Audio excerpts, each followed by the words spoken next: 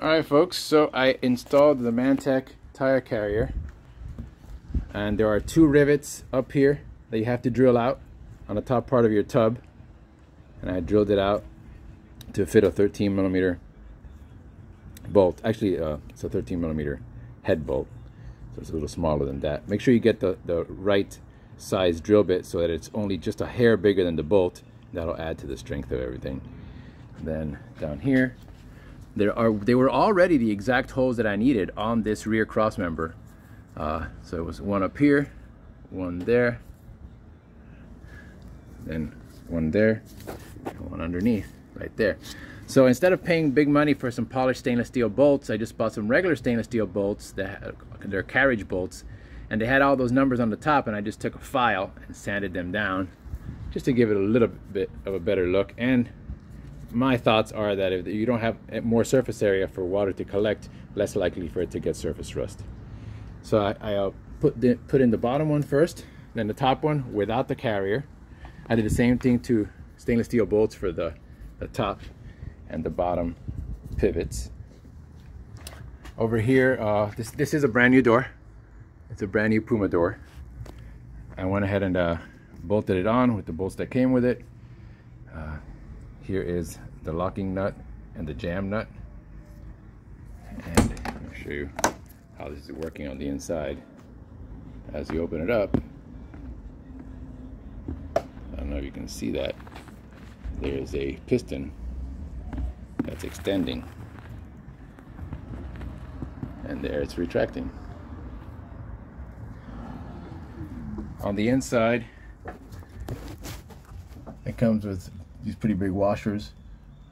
They're the 2 washers that I use for the top, and the same size washers underneath the back. Now, one of these bolts, this one over here, you could use the really long one that comes with it, but I found that it was a lot longer than necessary. The one that came with it was just under 4 inches long, and it really only needed to be like 3. If not, I was gonna have a really large bolt protruding. So I was able to get a really small wrench in behind that top hole that you're seeing there in the middle of your screen, and secure the nylon lock nut behind it, so no other bolts protruding there on the back side. And now I'm going to put on the tire. Alright, so one thing I forgot is that when I went to go ahead and put this other rim on, the tire was hitting this area here. Well, the kit comes with these 3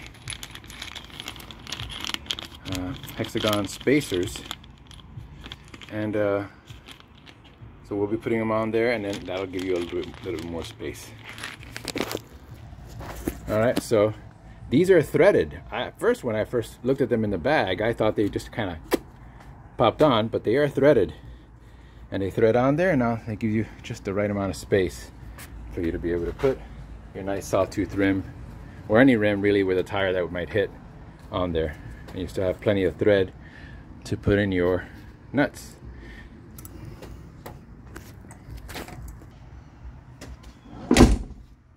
All right, so the tire's on. Those little spacers back there really helped.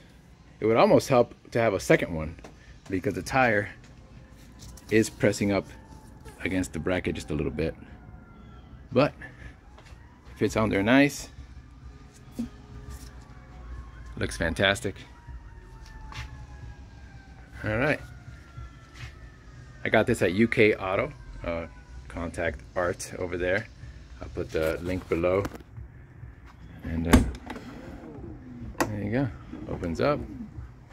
I'll show you how much it clears on this side.